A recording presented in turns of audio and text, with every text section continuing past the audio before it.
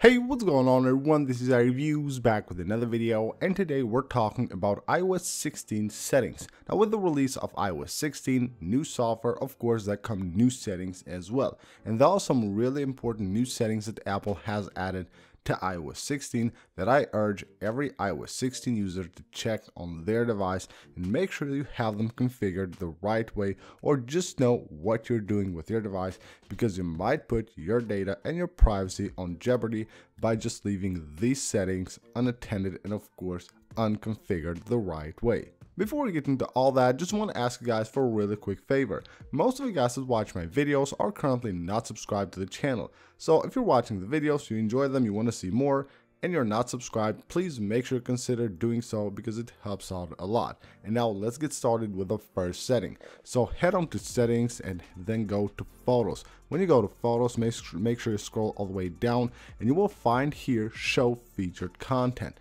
Now what this does, leaving this enabled, it will basically allow photos and memories to automatically appear on device in places such as For You and search in photos and widgets. So your photos will basically just automatically be displayed on different widgets that you might have on suggestions and things like that. So of course you might have their photos that you don't want to actually share with the show featured content here, so make sure to go ahead and disable this so you know none of your photos or memories will be shared automatically and appear in places like widgets, which of course is a place on your home screen which can easily be seen by someone else. So if you just want to protect your privacy and your photos, make sure you have this disabled. Next, we're moving to focus. Now with iOS 16, Apple has added some really cool new options to the focus modes. Now one of them is really important. Go to focus here and then go to focus status. Now when you go here, you will have the chance to actually enable or disable share focus status. Basically, you're talking to someone on iMessage, for example, they will know which focus status you have enabled. Now here you can decide which one of them you want to share. So if you enable it here, it will be enabled for all of the different focus modes that you might have on your device, but you can of course go ahead and just disable any one of them that you don't want to share. So let's say you want to let someone know when you're on the do not disturb mode, but you don't want to let someone know when you're like on other things like gaming, for example, so you just go ahead and disable it from here.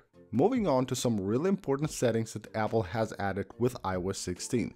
Head on to settings, privacy and security, make sure you scroll all the way down here and then you will have safety check. Now here we have two different settings. One of them is called emergency reset. Now of course, currently you don't have to do anything here, you just need to take a look at these settings and know that you have them here and what they do. So basically, emergency reset will immediately reset access for all people and apps and review your account security. So if you think just maybe your data or anything has been jeopardized, you tap right here and everything will be reset to their default. So let me just go here. So once you enter here, of course you will need to use your Face ID or passcode. You will have a much better explanation here of what's this feature doing, and of course you can start the emergency reset directly from here. So people and apps, account security and emergency contacts, everything will be reset. And just underneath it, you will have manage sharing and access. So customize which people and apps can have access to your information. Did you know which people and which apps have access to your information? If you don't know that, you can go ahead and go to this setting, and from here you can actually review the people and apps that have access to your stuff. So tap on continue here and you will see everything right here. So we'll have people, information. You can go between different stages here and actually just check everything on your device and see which people and apps have access to your personal things. Another setting you should know about on iOS 16 is called lockdown mode. This one is really interesting as well. It can be found by going to settings, privacy and security. Just scroll all the way down, you will find lockdown mode here. Now here we'll have an explanation of what this does. So it says that lockdown mode is an extreme optional protection that should only be used if you believe that you are a target of a sophisticated cyber attack if you think that's happening to you, you can actually turn this on. It will basically turn your iPhone into the lockdown mode. So when in lockdown mode, it will not function as typically does. And you can see right here it says apps, websites, and features will be strictly limited for security, and some experiences will be completely unavailable. So basically it will turn your iPhone into a completely different mode in order to save your data and of course protect your privacy. A setting that you should check and make sure that you have turned on if you have one of the newer iPhones is found under emergency and SOS. If you go here,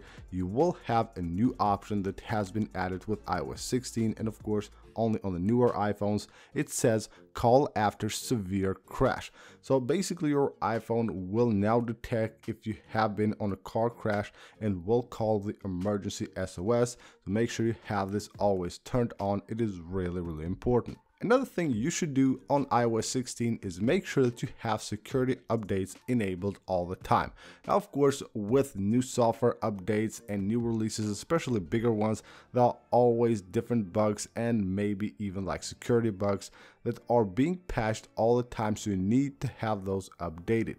Make sure you go to settings, go to general, and go to software update, go to automatic updates. Now a lot of people will just neglect updates and maybe update like a month or two later or stuff like that, but you can actually just enable automatic updates for security responses and system files right here. So you don't have to bother about that. It will be updated automatically. All the security stuff will be updated automatically in the background, even though you might not update your device. So it will actually separate the security updates from the iOS version itself, so you can have an older iOS version but still get all the security updates. And for the last three settings, we have some older settings that have been here before, but they are really important. First of all, go to privacy and security, go to tracking, and here we'll have a list of apps that might track you. Of course, if you have these turned off, this means that these apps have requested to actually track you, but you have declined. You might have allowed some app by mistake. Make sure you go ahead and check this, and then of course you can choose to turn them on or off from here.